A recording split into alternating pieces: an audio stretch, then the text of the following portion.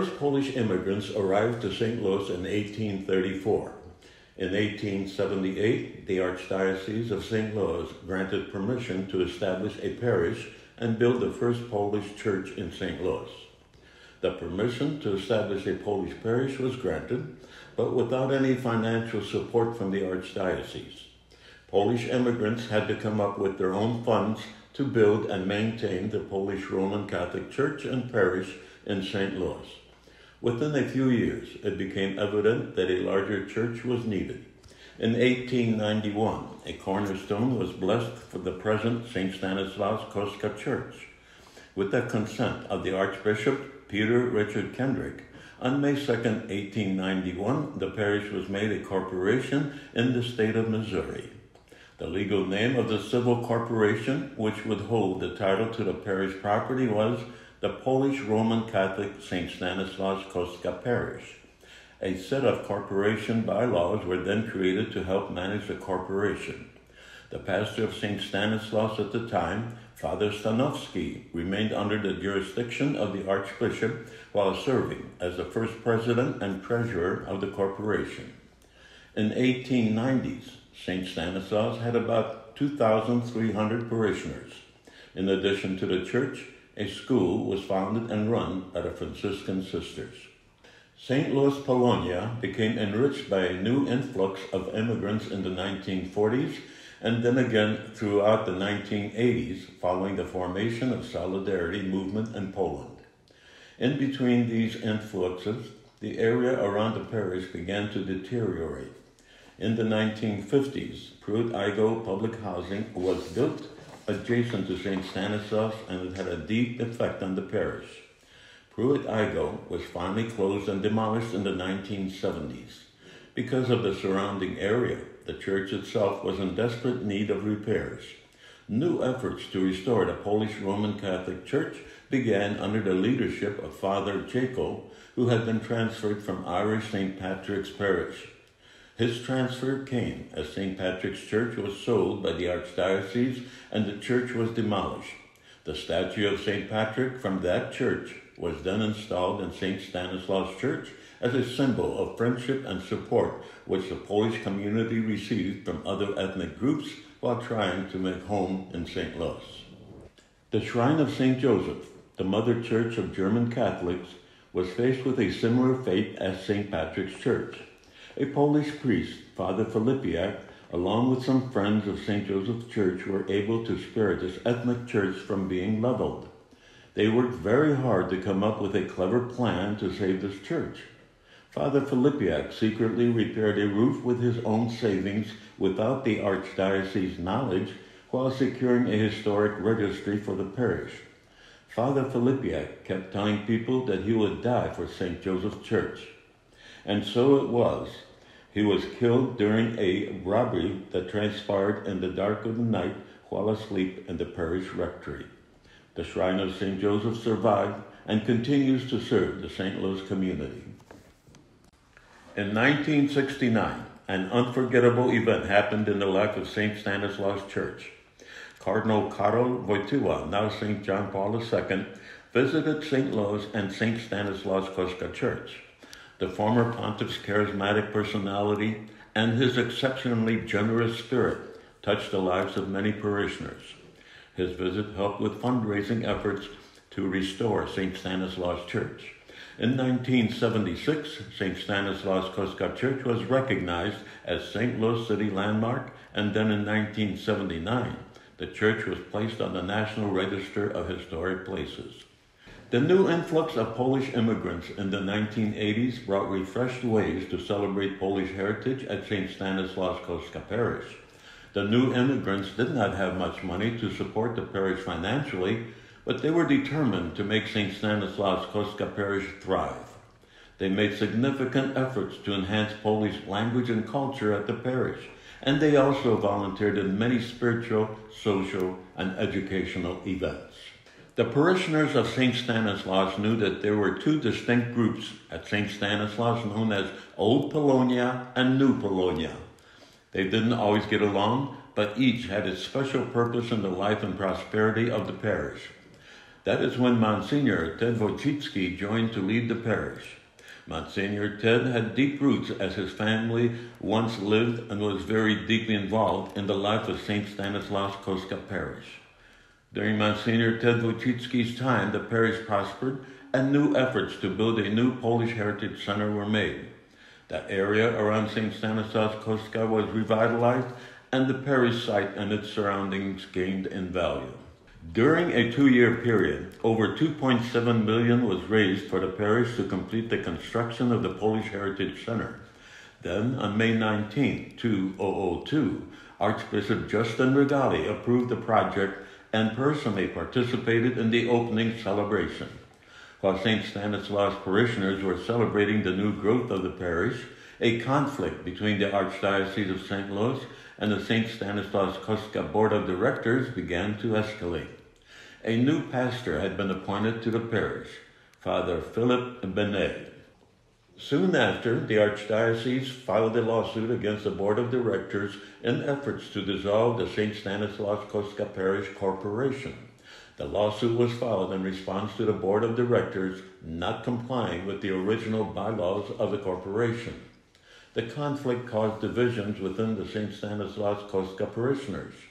In 2012, the court sided with St. Stanislaus Corporation, stating that the church belonged to the corporation and therefore the court did not have the authority to rule on the religion of the church. In turn, the parish was required to remove the word Roman from its name and branding. This broke the original intent of the Polish parish founders, who sacrificed in order to build a Polish Roman Catholic parish in St. Louis to serve generations of ethnic Roman Catholics.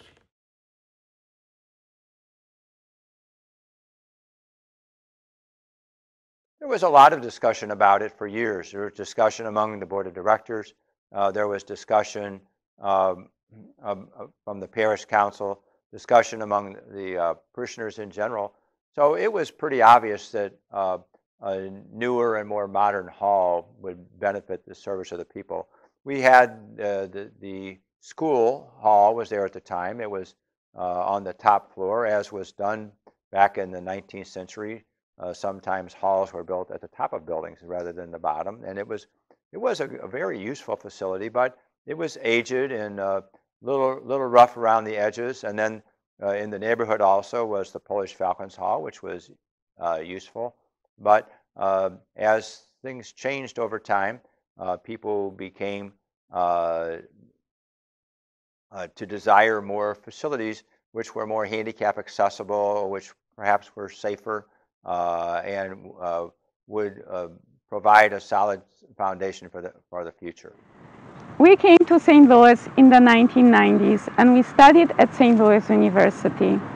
As a teenager, I recall driving to St. Stanislaus, passing through a neighborhood filled with vacant and abandoned homes. It was a heartbreaking view. And then we would get to the parking lot of St. Stanislaus, our parish, and the church was alive. It felt like entering an oasis in the middle of a desert. A lot of important events happened at St. Stanislaus. Some of our friends got married. Our oldest son was baptized here. During the annual polka mass, people from the wider community came to celebrate. This was the place where people prayed, socialized, and networked. And then all of a sudden, we were asked to leave and go somewhere else if we wanted to stay Roman Catholic.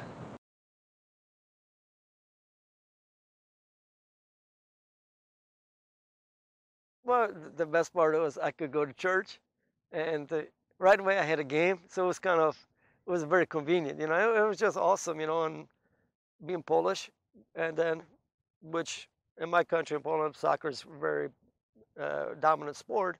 I always loved it. So being Polish and then being able to play, and the people that actually play in this league was a lot of foreigners. I mean, most of them were foreigners, so that was just the best. You know, somebody could share your joys with it. You know. Now that you have heard a little bit about the vibrant parish life of St. Stanislaus, it is important to begin understanding the way in which the corporation of Polish Roman Catholic St. Stanislaus Kostka Parish was governed.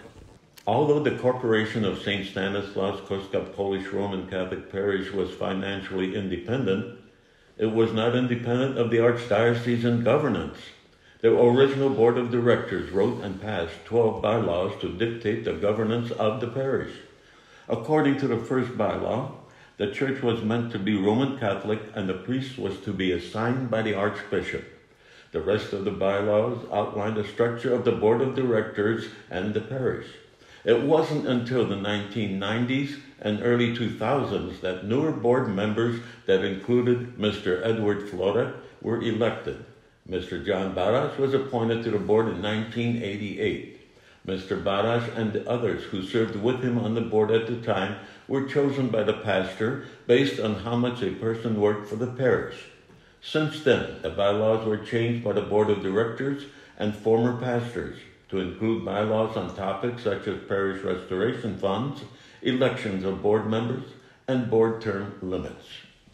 Some changes to the church's governance aggravated the Archdiocese of St. Louis. According to the book Unyielding Spirit, published in 2006, the priest assigned to the parish, Father Philip Benet, as parish administrator, notified the board that the parish operating funds and emergency funding totaling $60,000 had been exhausted by him. Father Benet refused to account for any of the money. At the insistence of the parishioners, the board of directors took charge of Sunday collections. The archbishop disapproved of the board's removing finances from the priest's sole control. Then the archdiocese removed the parochial administrator and his assistant and did not replace them. After this incident in 2006, the Archdiocese of St. Louis wrote to the Missouri Attorney General Jeremiah Nixon saying, in the past few years, the board of directors had modified the corporation's bylaws and had essentially separated itself from the control of the archbishop. The conflict between the directors of the corporation and the archdiocese consists of the fact that the directors refused to abide by his authority as Archbishop of St. Louis. In its conflict, a representative of the directors of the corporation even appealed to the Pope, the ultimate worldly authority of the Roman Catholic Church, to ask the Pope to side with them. This appeal was responded to by the Congregation for the Clergy, the delegated representative agency of the Vatican speaking for the Pope, which stated the board of directors of this corporation has, quote, attempted to transform St. Stanislaus into an entity which has no resemblance to a parish as envisioned by either the traditional or the current law of the Roman Catholic Church, unquote. The Congregation for the Clergy then asked for the corporation to cooperate with Archbishop Burke to restore the parish to the status of a parish of the Roman Catholic Church. The bylaws had most recently been changed in 2013. With these bylaws came one of the most notable changes to St. Stanislaus, the name. Once named Polish Roman Catholic St. Stanislaus Kostka Parish, the corporation is now named St. Stanislaus Corporation. This name misses three key words: Polish Roman Catholic. Now you will hear more in depth about the parish governance, financial independence, and what happened to St. Stanislaus Kostka Roman Catholic Parish as understood by those in the parish community. So in the end of the 90s, Archbishop Regali at the time, or then he became Cardinal Regali, started looking at the financial situation that was happening in the Archdiocese. And, there's different mindsets as far as what the money was to be used for, whether it was for the Archdiocese itself or whether to fund the Vatican or whatever it may be. But the point being is that the Archbishop or Cardinal at the time wanted to gain some more funds for the diocese. In doing so, he wanted to close down some of the parishes, grow the bottom lines in those communities by assimilating those funds back into the Archdiocese, and then reincorporating those parishes and basically putting them back in the debt on their own, so that the parishioners would then be responsible for whatever debt those parishes incurred and not the diocese itself. So basically it made the diocese more liquid in capital and cash than they had been. They did still control some of the properties. What he also started was a process that they had started within the United States at the time of transferring over all the parishes to the diocese as incorporated for ownership. Prior to that time, all the parishes were individually incorporated. And so the parishioners had their own corporation locally at that level, wherever the parish existed. And they could control the finances, the property, and basically the maintenance and upkeep of the church itself. By changing all this over, then the diocese wouldn't have any resistance because they controlled everything, as far as being able to shut things down, take the money as they needed, as they saw fit, and then move on with their resources as far as priests or deacons or whatever else. There were still, St. Stanislaus was one of 7 parishes at the time when all this stuff started that still remained individually incorporated, and we resisted that change. There were 2 others that were basically civil corporations, and then the remaining ones were pastoral corporations that were run by their priests, like the ones out with the priory priests at St. Anselm's, and the Vincentians had St. Vincent de Paul and St. Catherine Labouré. And then you also had institutions such as high schools that were run by the different orders as well, such as the Marianists, who controlled St. Mary's High School and Vianney High School, and the Jesuits controlling St. Louis University High School. Those were, examples. One of the other civil corporations was St. Francis Xavier Church, which really wasn't run by the Jesuits. It's run by a civil corporation that was created outside of the college, which is also why it's nicknamed the College Church. And it still remains that way as well. But the diocese didn't want to take on the power of the Jesuits to change that over, so they let it stay the way it was.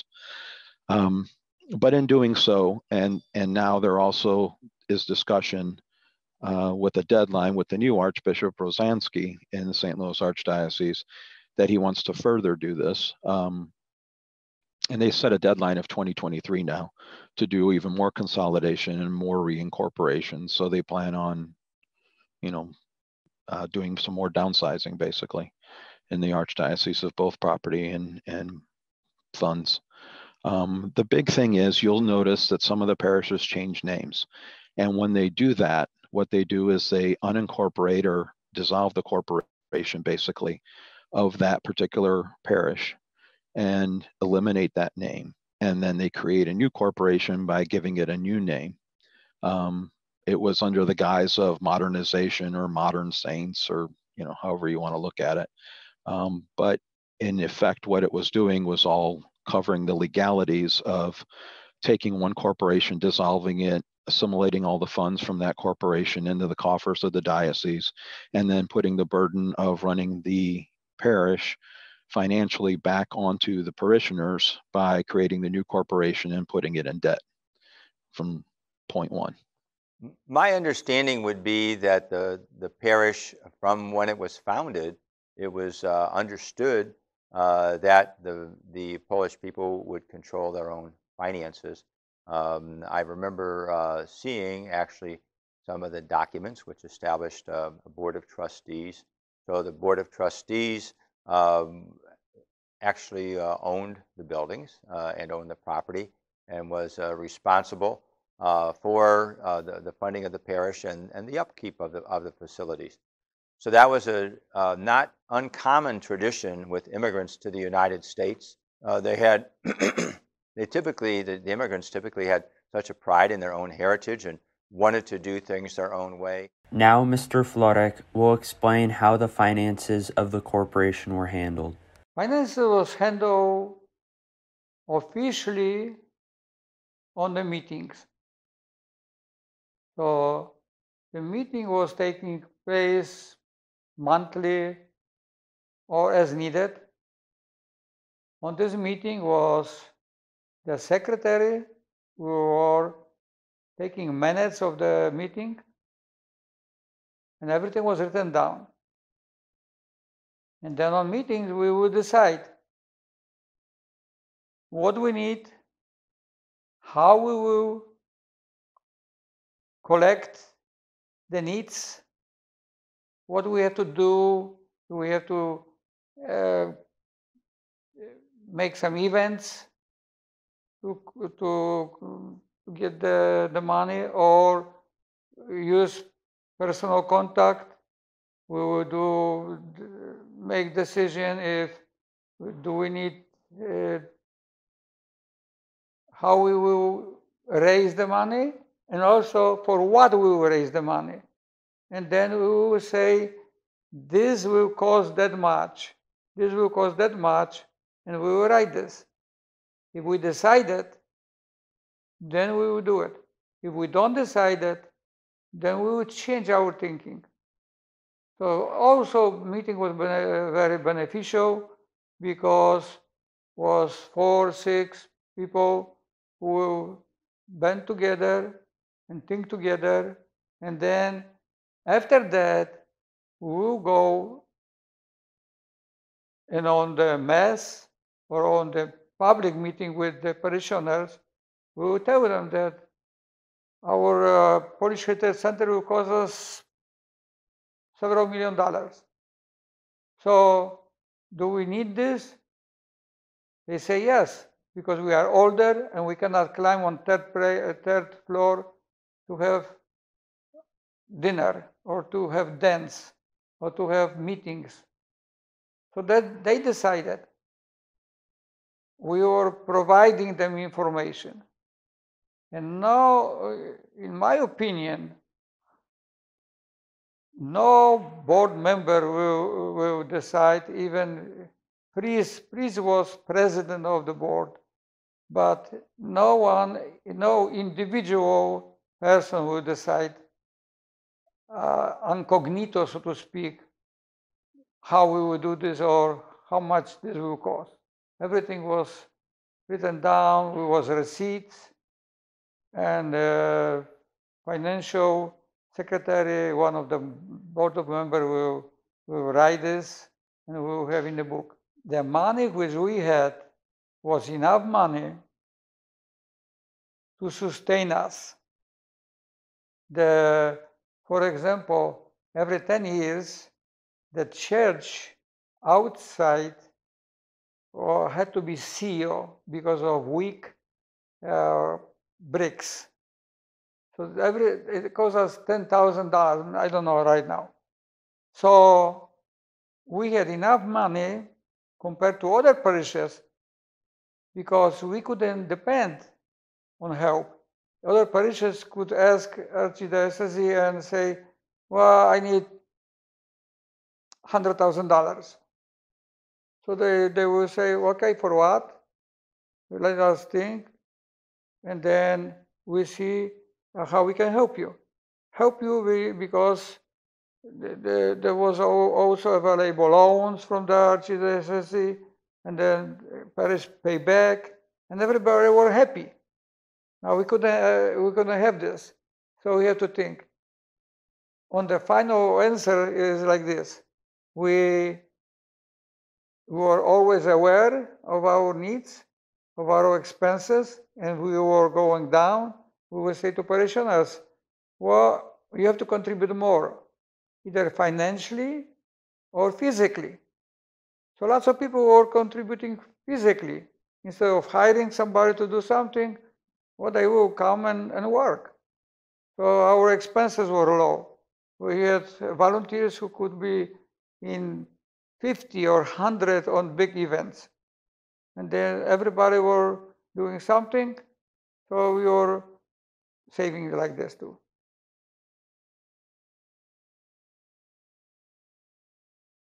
Every parish had been operating under a certain way, and when Archbishop Burke came, he decided that all parishes should, and there's no exceptions, and I guess that's what led to his his inquiry as to why St. Stanislaus wasn't in conformity with the rest of the parishes. It had everything to do with who had power over the finances.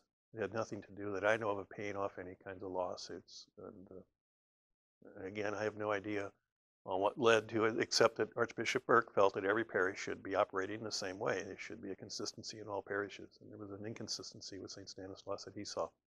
That's the way he saw it. The reason why they targeted St. Stanislaus at the time, which was back in 2003, was when they first communicated their desire to do so, was because there was growth that was communicated from developers in the area.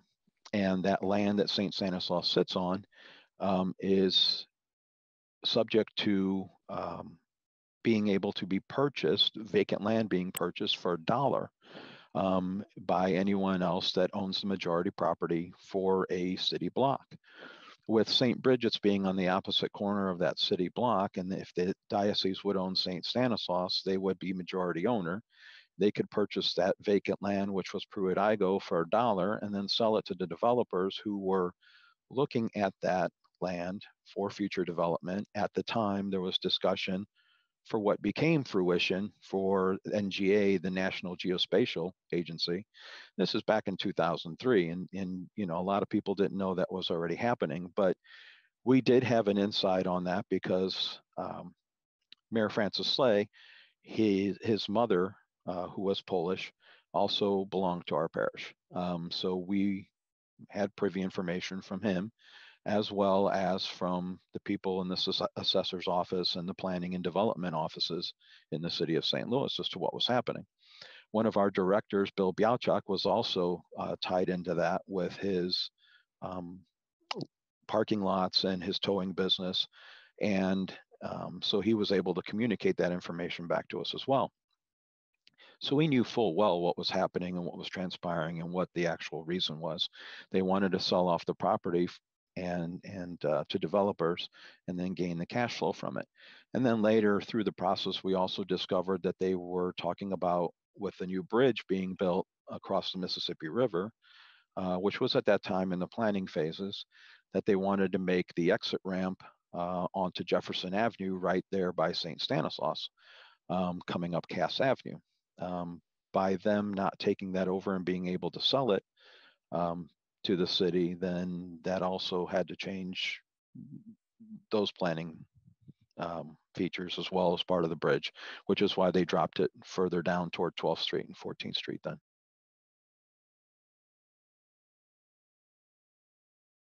Well, we didn't have option, you know. We had several meetings in the chancery with the Archbishop.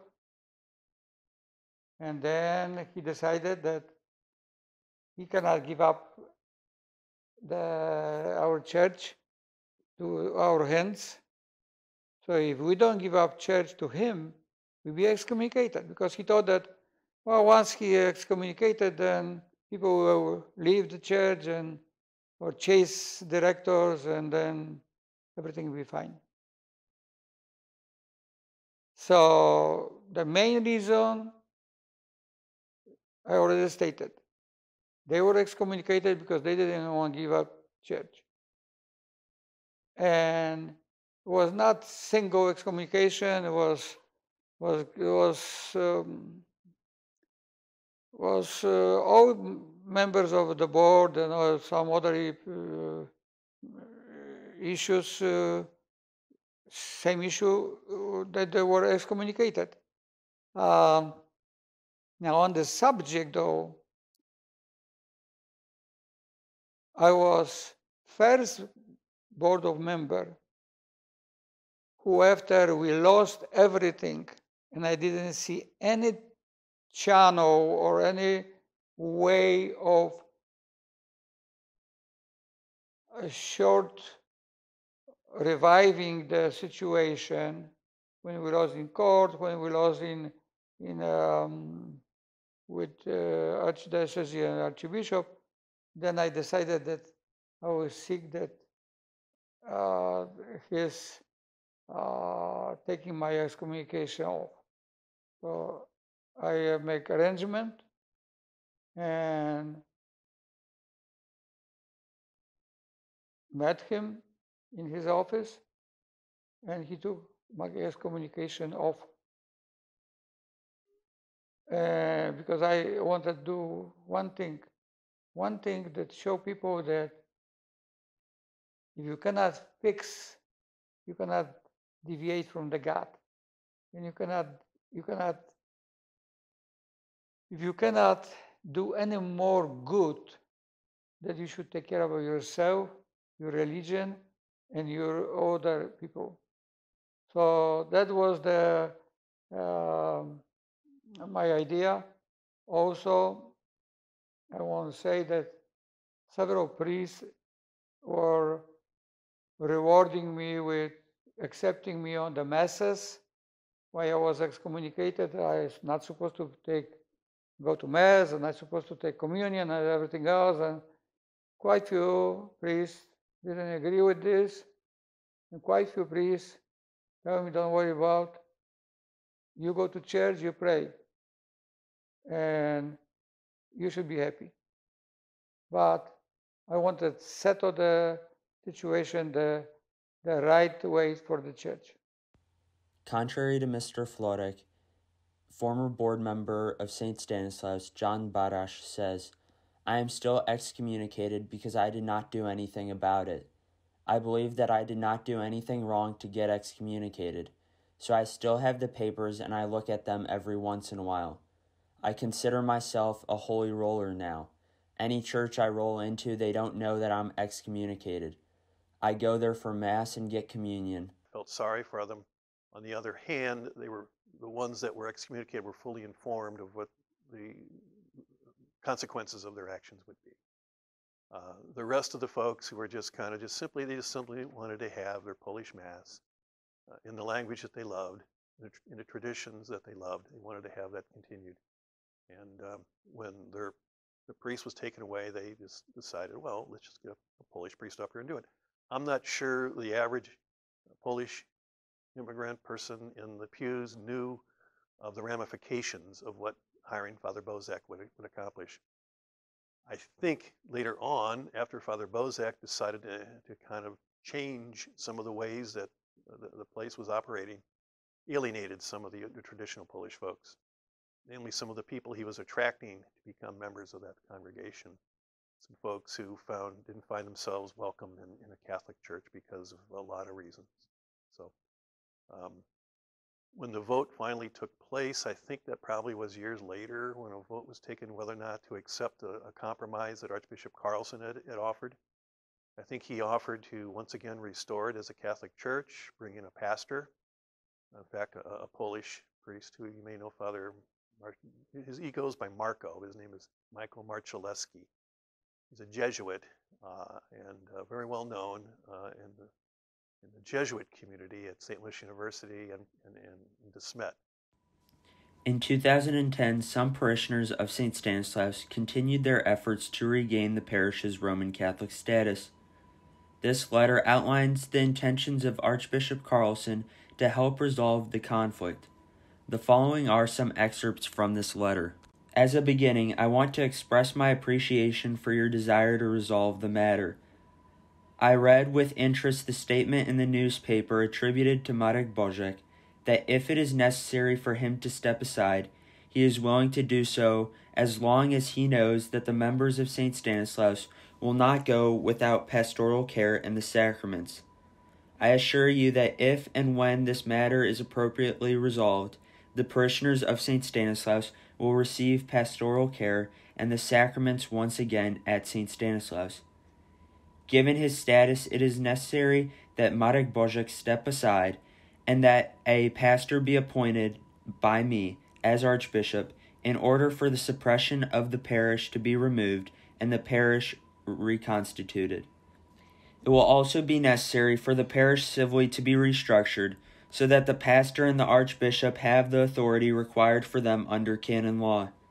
To do this, I have in our earlier discussions and am now proposing that the 1891 bylaws of St. Stanislaus Corporation be reinstated with one amendment. This is that any future amendments to the Articles of Agreement or the bylaws require the approval of the archbishop. St. Stanislaus would be permitted to have this unique structure different from all other parishes of the Archdiocese.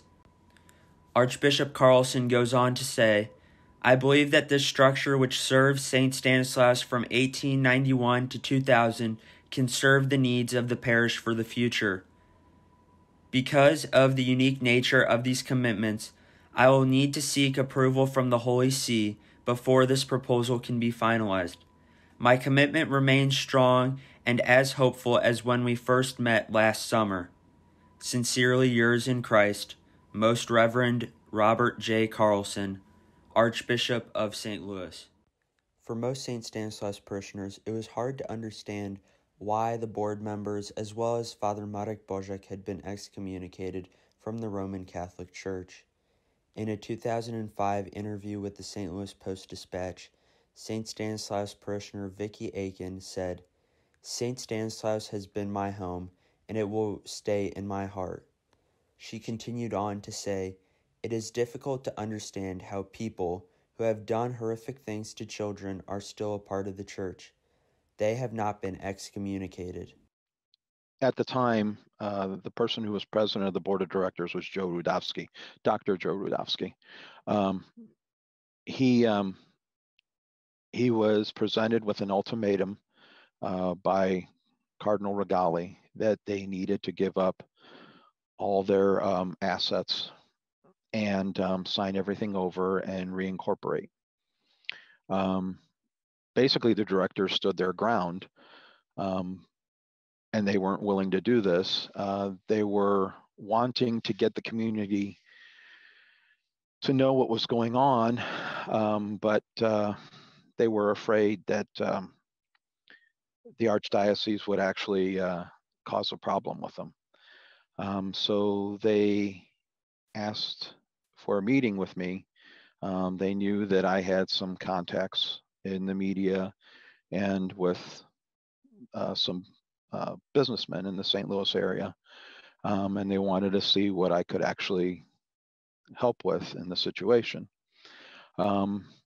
After we had our initial discussion, it was determined that we would proceed with two separate groups, one as the board of directors, and they would do their own communication from an official stand as being the legal guardians of the parish, the church, the property, the funds.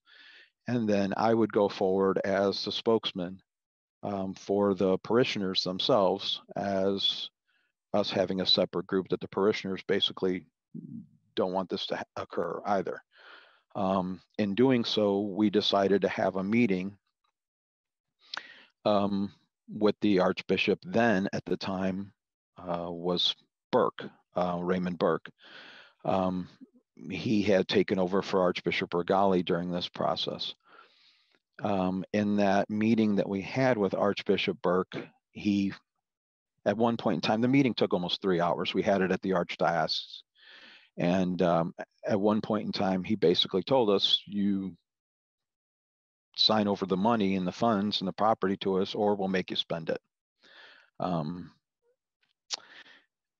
The parish committee was there, the administrator at the time, who was actually put in place to vacate everything and to move the parish over to St. Joseph's in Clayton, was there, and he was actually speaking on behalf of the Archbishop. But then at a certain point, the Archbishop and his attorneys took over the conversation and told us what they wanted. I was kind of hesitant at the beginning when I was talking with the board of directors, but after that meeting with the Archbishop, it really made me angry. Having been raised as a Catholic and knowing what I did about the Catholic faith and wanting to not only grow Catholicism in my own family, but to continue to live a life, as a Catholic citizen and individual of the world, and show good faith. It made me upset that a person who was in charge of a certain point in the Catholic faith as a leader was acting this way. To me, he seemed as if he didn't have any scruples, and he was not to put it lightly, he was not a nice man. And that meeting basically solidified it for me to be their representative and to go forward with fighting the process. Although the parishioners of St. Stanislaus wanted to keep their church, some dispute the methods which board members used to show the amount of support for the parish.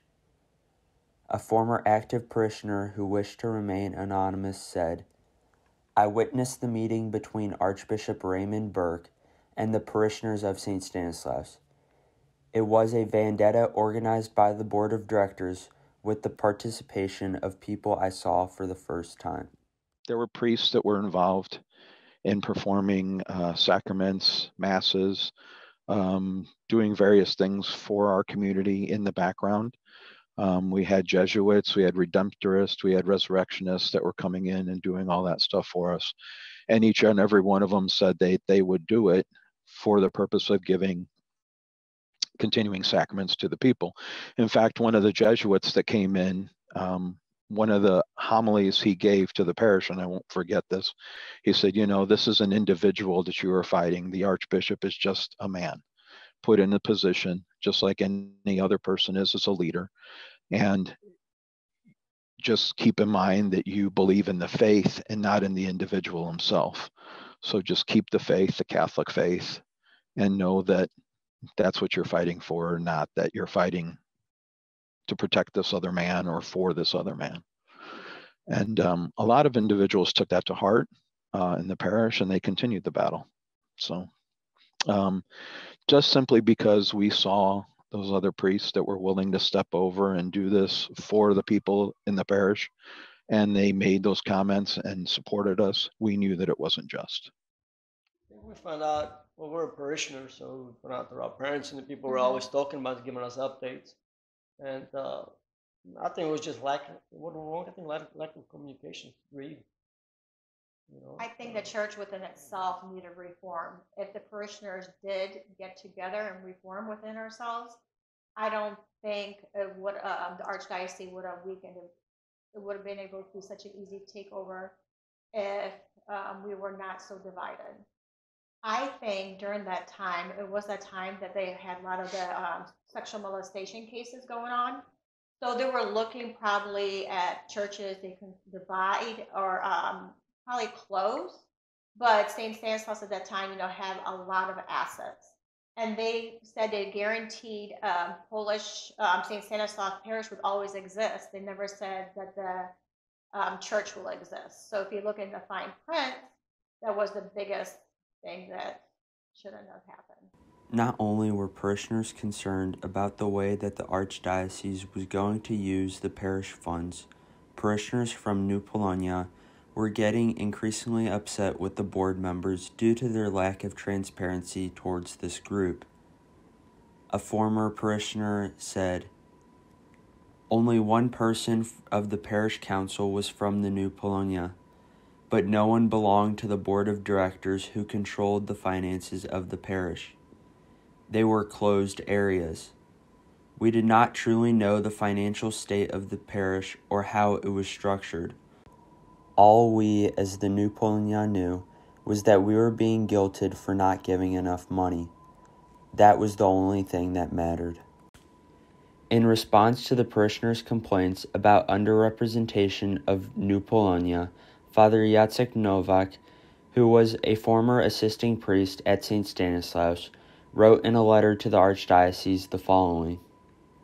In May, the parishioners requested for the pastor to select 2 additional directors from the parishioners from Poland, who constituted 90% of the parishioners regularly participating in Sunday Mass.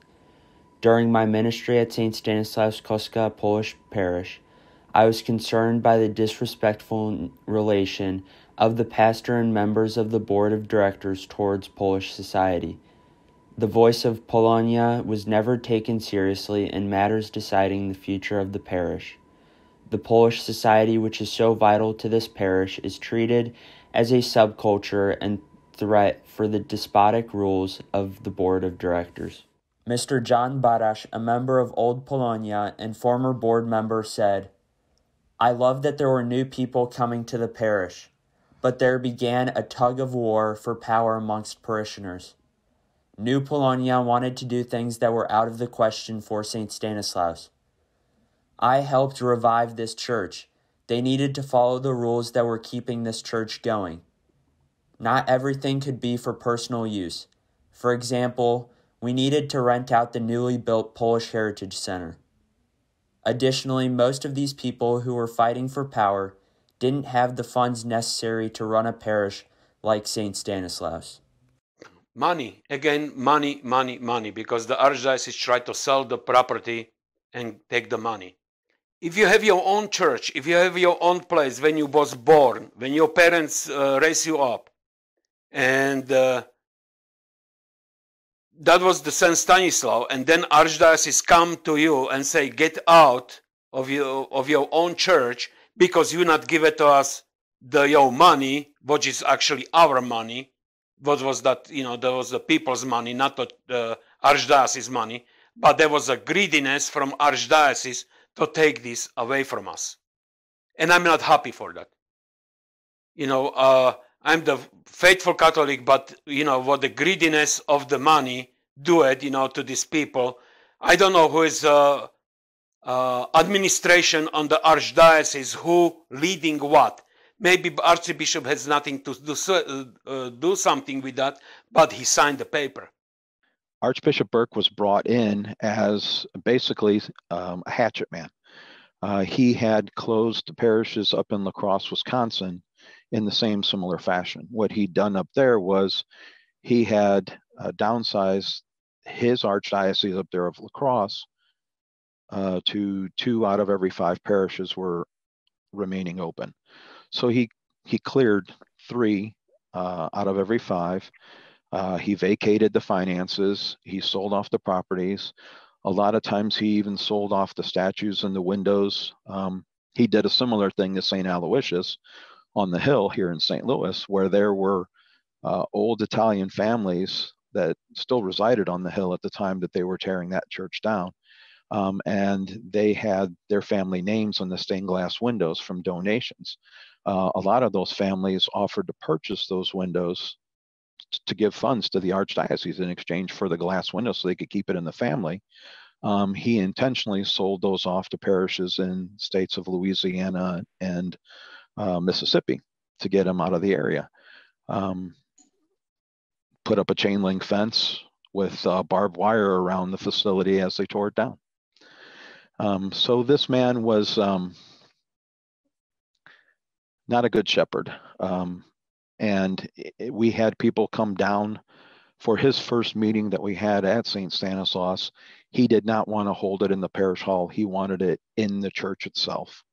And he started the meeting off with telling the parishioners that to deny the Archbishop is to deny Christ, which did not go over well with the old parishioner base. You're talking about people in their 60s, 70s, and 80s who grew up with Catholicism, and now they're being told that the Archbishop is God, and they got very angry at that. So, he came in to do a job. He was very good at doing that job in La Crosse. And the individuals that came down from La Crosse gave us documents that showed everything he did up there. We had a sign at that first meeting that showed the names of all the parishes that he actually closed down and why he was here. By the end of the meeting, he admitted that he was down here to close off parishes, and that was his job. And that was recorded by the media, actually, at the time that were there at the meeting as well. Regali started it, but he was basically put in that position to be moved so that the hatchet man could come in and do the work. Not only they tried, they decided that either we will give them or will be excommunicated. So why? I already said why.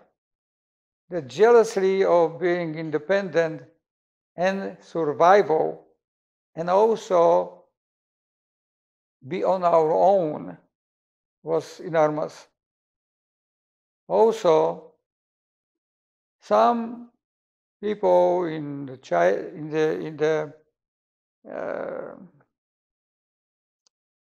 church was thinking that they will make a law. So when they make a law, we cannot be behind the law. But it was law which they will kind of bend a little bit their way. Example is in St. Joseph's Shrine. Also, the next Archbishop was happy with us and say that we will do everything to reverse this if you get out of present pastor, Father Bozek. Now, that was an obstacle because he was official priest and he wanted good from the beginning, but later on, when he was excommunicated and deprived of the faculty as a priest, then he couldn't be any more priest. But some people were loyal to him. They say, well, when we had bad time, when we were excommunicated, nobody was there to help us. He came. Now, we had before cases when we had to bring the priest out of state. And was good priest. He was worried, so we camouflage him, so to speak, and then say, oh, don't worry about you being incognito, and you will say the Mass, and you will go. And we pay him, just to please people, so they have Roman Catholic Mass.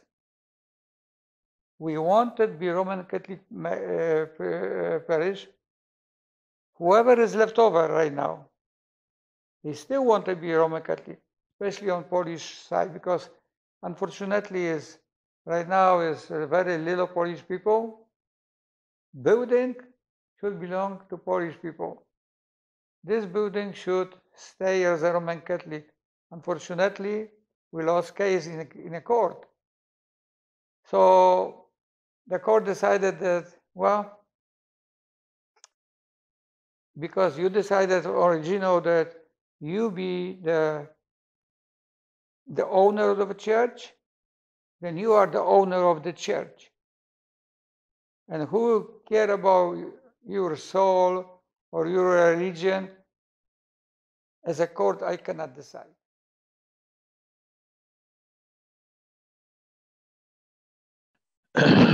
So it was very interesting. I got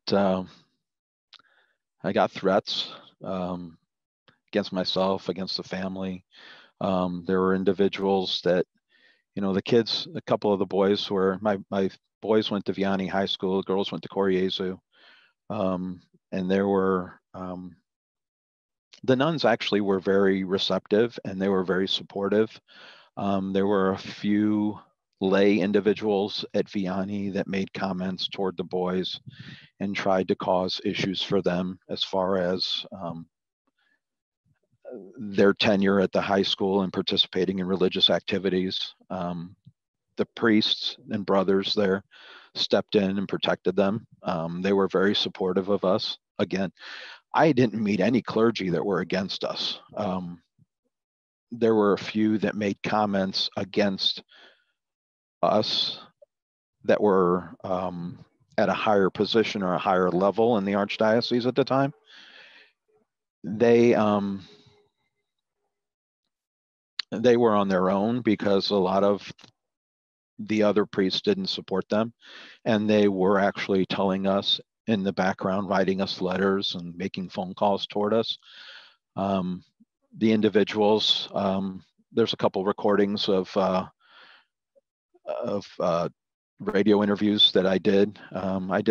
I was doing at least 3 interviews a week during the height of the thing, for radio and TV. And I would get nasty phone calls from people that belong to the Archdiocese saying that we're dismantling it or causing problems, breaking it apart, further decimating it, along with SNAP at the time. SNAP actually came out and supported us as well, because Archbishop Burke was responsible for protecting a few of the pedophile priests up in the La Crosse diocese at the time as well. So they were already butting heads with him before he came down. But yeah, I mean, some of the times I actually went in for interviews, both to the radio station late at night or TV station. I actually did have other individuals who were acting as bodyguards for me. I did get attacked at the meeting that we had at the church, where the microphone was actually broken out of my hand, snapped when I was speaking. So yeah, there's a lot of stuff that was going on at the time. Although some people like Mr. Bach experienced physical threats against them, some parishioners were affected more so emotionally and spiritually. One parishioner said, "For me personally, it was an extremely stressful time. I suffer from nervous problems to the point of developing serious eczema lesions, which required medical treatment. Isolation from friends was to the point of being ignored when spotted in a store, and even not saying hello while we were waiting in the court hall for the hearing of our statements." I feel terrible that I was excommunicated, but I am a strong believer. I am a strong believer that God is merciful, and God needs place to pray. So no one should deprive people of praying praise. So I couldn't change this situation. I couldn't do any different. I pray same or more before excommunication, same like I was excommunicated. Now I would like to share with you the story of Kazimierz Segieda, a Polish-American veteran. On June 1st, 2005, Kazimierz Segieda was rushed to the emergency room of the Veterans Administration Hospital in St. Louis. The survivor of Siberia and veteran of the Battle of Monte Cassino was suffering from extremely low blood pressure, a life-threatening situation. Upon his admittance, Segieda informed the hospital staff that he was Roman Catholic. The next day, a Roman Catholic priest visited Segieda. Then they discussed the fact that he is a member of St. Stanislaus Kostka Parish, and that Segieda agreed with the actions of the board of directors of the parish, and not with Archbishop Burke. Upon hearing this, the priest refused to give Segieda the Blessed Sacrament and walked out of his room.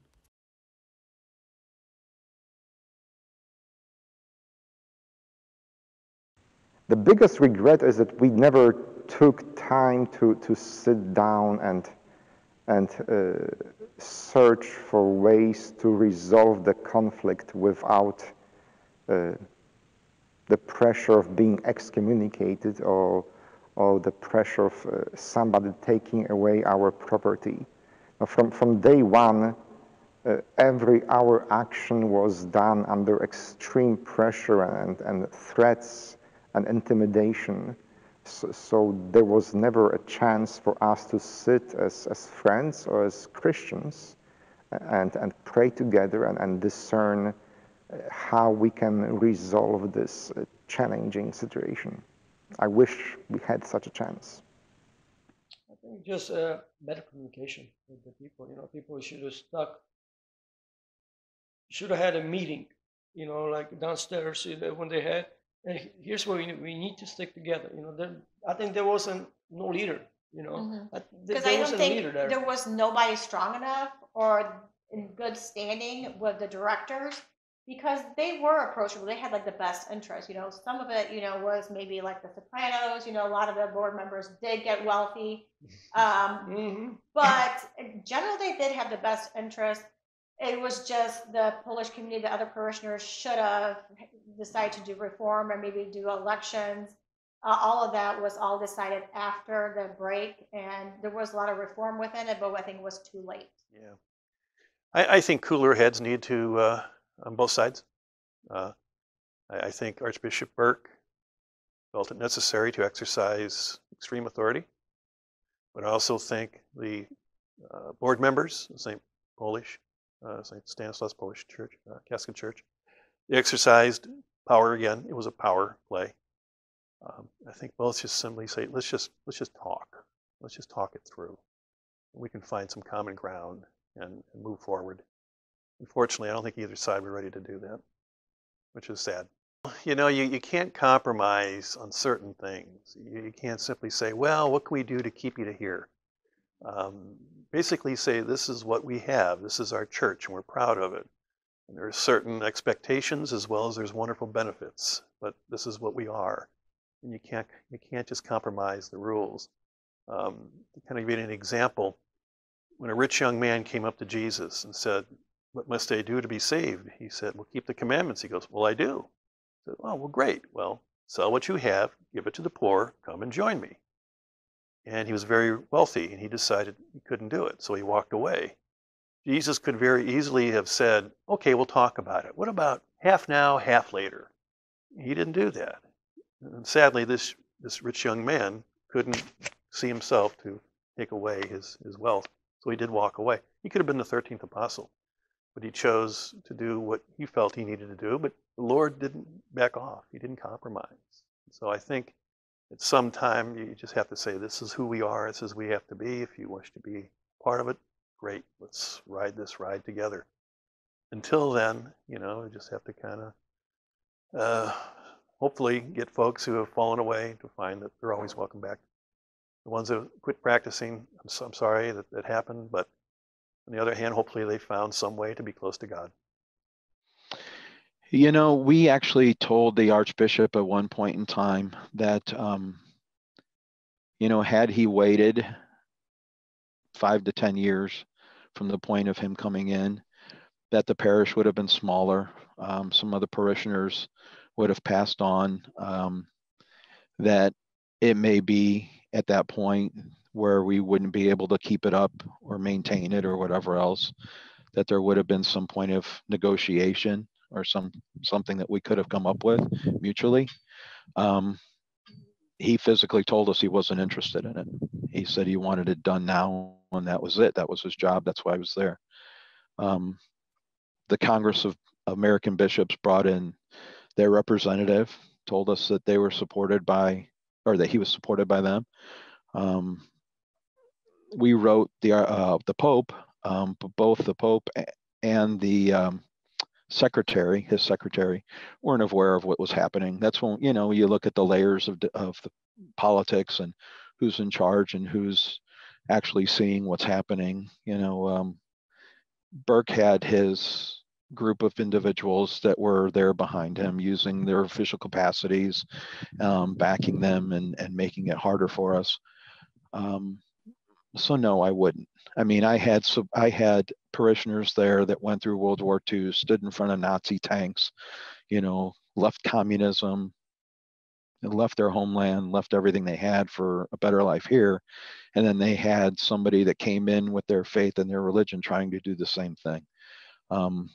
And, that might be extreme to some people to think it that way, but that's exactly what it was. I mean, these people put their blood into the parish by, having events, keeping the parish clean, putting up decorations on the holidays, singing on the weekends or at mass on a daily basis, doing whatever they had to do to keep it going. And then somebody comes in and says they just want to take it. It wasn't right. So no, I wouldn't have done anything different looking back on it. It put a major strain and a toll for several years on me and on my family. But I wouldn't have changed it. At this moment, it is almost impossible because they changed the laws because they are independent, so they changed the law their way. So only possibility are that Polish people will move out or sue the priest, or I don't know how to fix the outcome or to benefit, but definitely some solution should be found. Present Archbishop are very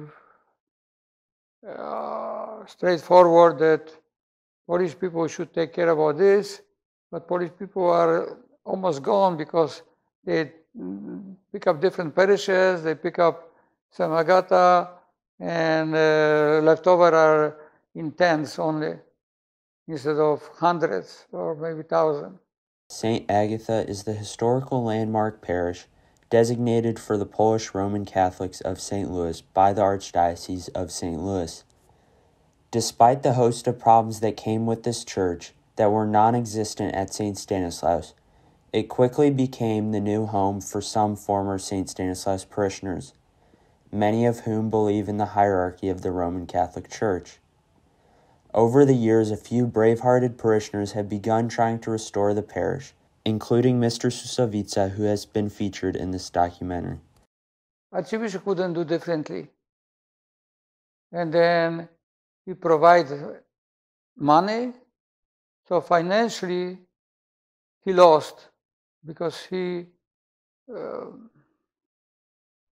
had to cater to the need of the Polish people. Polish people lost church. Some of them never came back to the St. Agata. St. Agata is the small picture of St. Stanislaus, very small. So that was loss on both ends. And they still have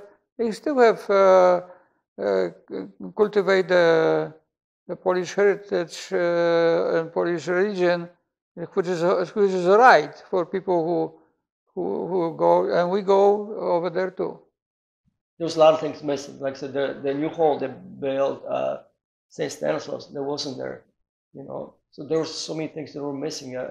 St. Agatha's, they need a lot of help, you know, a lot of work. And so we start, here we go, we start over again, you know.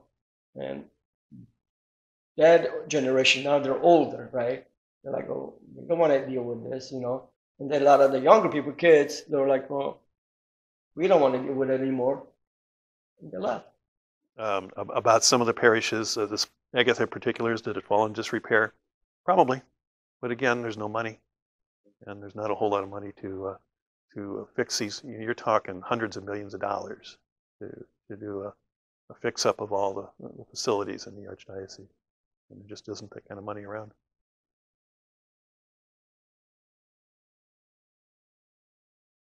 Change is inevitable. I mean, if you are alive, you are changing. Basically, it's much more diverse than the original or the older group, as you define them. It's people from every ethnicity, from every national origin, and multiple languages as well. So we have become more than just Polish church. I think our older members proudly say "Gość w dom, Bóg w dom," and they use this Polish proverb to justify our opening wide the church's doors and our minds to the new wave of people. So the newcomers are from every imaginable way of life. There are many of them have found a new spiritual home here because for one reason or another they felt disenfranchised or marginalized, either by the Roman Catholic Church or by different denomination. Some parishioners from prior to the conflict stayed. Mrs. Elżbieta Świetlicki said, Father Marek proved to us his charismatic and deep faith, which led him to serve with the true Christian spirit. He shared with the congregation his belief that everyone should be accepted, an open-door church. This was not in agreement with the beliefs of some congregation members, but brought a large number of new members. For the last 17 years, I personally feel happy and spiritually well having Father Marek and assisting priests lead us in our Catholic traditions and providing years of homilies and services with true Christian spirit. On the contrary, Mr. John Barash says, St. Stanislaus is a revolving door. Marek runs the show at St. Stanislaus. He's a sweet talker. He brings in new people on his side so that he can vote his people onto the board. Many parishioners come now and only stay a year. He continues on saying, I am still a parishioner so that I can vote in elections that could bring the Church back to the Roman Catholic faith.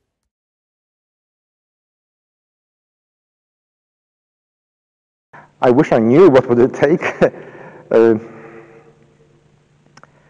Do I wish? I think it's possible. I am an eternal optimist.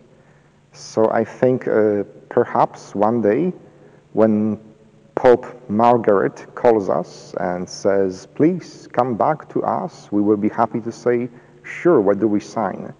At this time, I doubt it will happen in my lifetime or even your lifetime, because the Roman Catholic canon law basically requires each parish to be legally owned by the Archdiocese or diocese.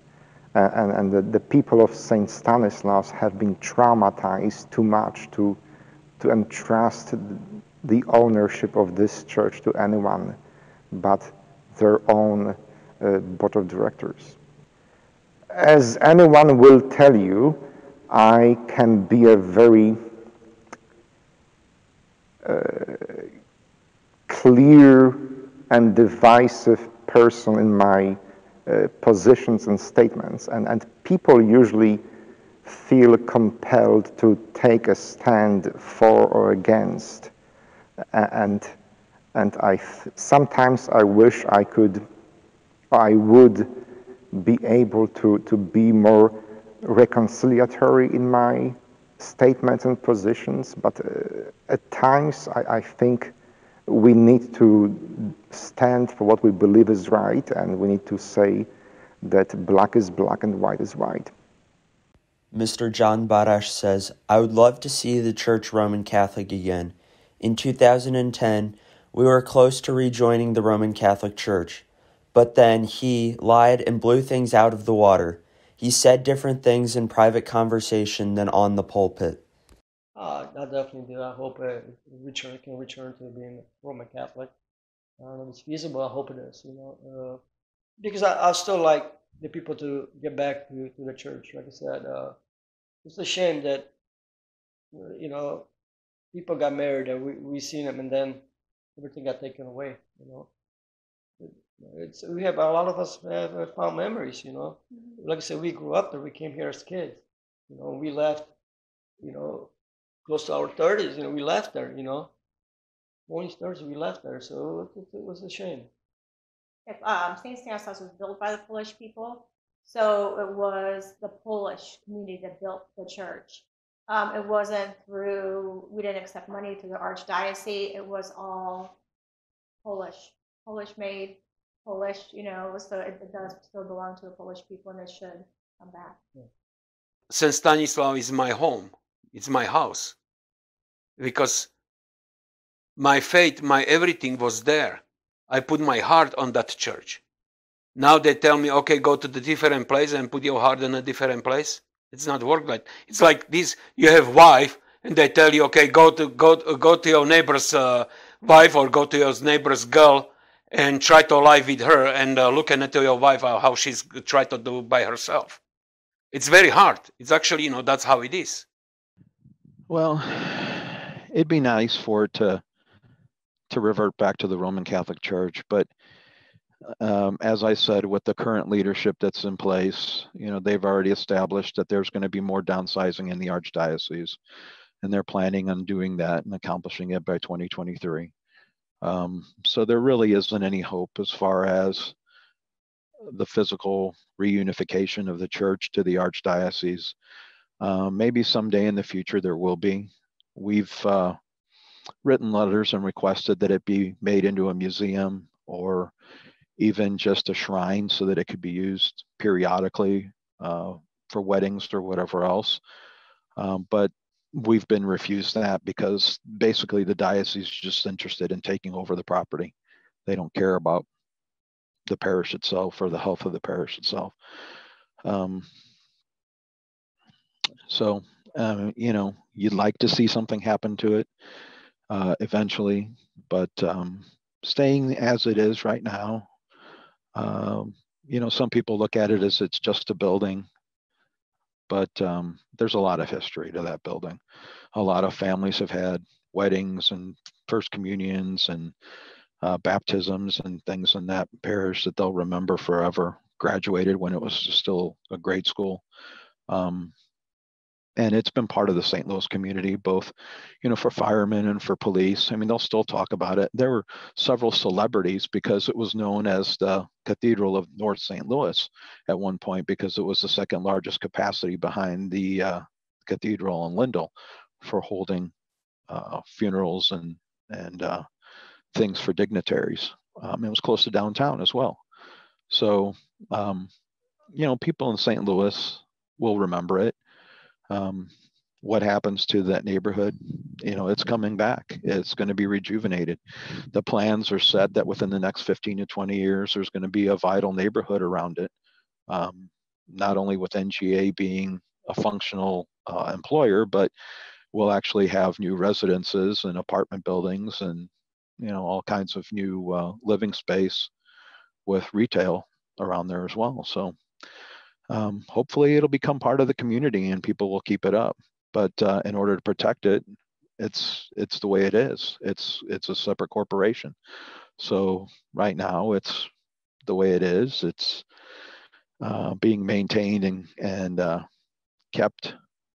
Hopefully it'll be that way for a while. The very fact that I speak with a thick Polish accent is one of the proofs that we are Polish and we are Catholics. If everything goes well, I believe that my successor will also be a Polish person and that Polish masses and Polish prayers will continue to be said and sang in this church for decades, hopefully for centuries to come. So the Polishness of this congregation is in no danger of disappearing. We cannot change past, but from inside of the past was when one of the meeting was mother of the priest who quoted Bible that the church belongs to people in general. I was myself quoted that give Caesar what belongs to Caesar and give God what belongs to God. And we, an archbishop, didn't agree on this. We wanted God and Caesar. It didn't work. It didn't work for us, and it didn't work for him. It would be a great blessing, and it would be true to the heritage of the establishment of St. Stanislaus Polish Roman Catholic Church if it were truly Roman Catholic again. Some Roman Catholic Church officials agreed to be a part of this documentary by providing written statements. Archbishop Emeritus Carlson agreed to provide a reflective statement, but a response is still pending. In a formal statement, Cardinal Justin Regali said, "The Polish community in St. Louis still remains very dear to the Church as it did when I was Archbishop. It is sad that the parish is no longer a part of the Archdiocese of St. Louis." Cardinal Raymond Burke did not respond to multiple requests for a reflective statement about the lawsuit between the Archdiocese of St. Louis and St. Stanislaus Kostka Parish. Father Philip Benet declined to be interviewed and was unresponsive to a request for comment in regards to the conflict of St. Stanislaus. While declining an interview, he stated, "The St. Stanislaus events, which culminated in the separation from the Roman Catholic Church, were very emotional for all involved. Accordingly, I am reticent to lend my name to an account of the history of the conflict there. Therefore, I politely decline your invitation." The conflict, excommunications, and the lawsuit followed by the Archdiocese of St. Louis caused divisions within the St. Stanislaus Kostka Parish. Some parishioners left their Roman Catholic faith and decided to stay at St. Stanislaus, feeling the need to protect their parish.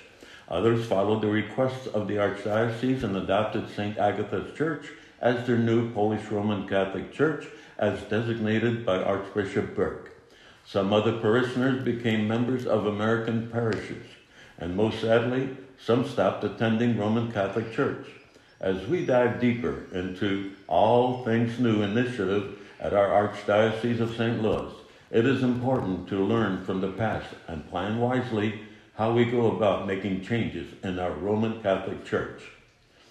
With the current war in Ukraine, it is possible that history might repeat itself and we might receive a new influx of Ukrainians or Polish refugees to St. Louis. Will St. Stanislaus Kostka Corporation welcome the new Roman Catholic refugees and allow them to practice Roman Catholic faith at St. Stanislaus Church as the original founders of the St. Stanislaus Parish intended? The compelling stories shared by people about St. Stanislaus Kostka Parish in this documentary bring the following questions to mind. Why was it so hard for the new Polonia from the 1980s join the board of directors of St. Stanislaus, considering that they made up most of the active group of regular worshipers? Why didn't the directors have term limits while serving on the board?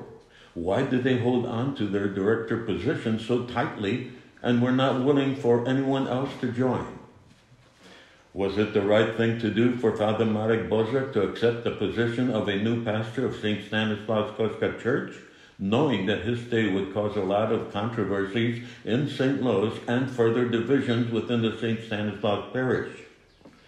Was it a wise idea for the Archdiocese of St. Louis to file a lawsuit against the St. Stanislaus Kostka Board of Directors and attempt to dissolve the corporation? Would a more peaceful approach to solve problems with the board of directors yield better results? Was the traditional leadership used by the Archdiocese and Archbishop Burke to bring about financial compliance the best strategy? Is it more important for the Roman Catholic Church to be uniformed or united? Would a servant leadership style approach bring better results? Was excommunicating all the board of directors and Father Marek Bozek necessary and just? Was it the right timing for the Archdiocese to expect financial compliance? Why couldn't the compromise suggested by Archbishop Carlson be accepted? Could St. Stanislaus Polish Parish remain a corporation while serving Polish Roman Catholics, as it did for over 100 years? Was justice done to the Polish-American Roman Catholics of St. Louis? What are we as Roman Catholics willing to do about it? What is our Roman Catholic leadership willing to do about it?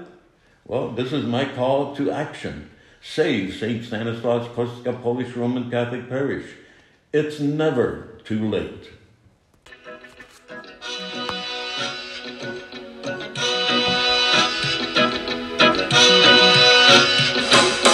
Ty wyzwoliłeś nas, Panie, z kajdan i samych siebie, a Chrystus, stając się bratem, nauczył nas wołać do Ciebie.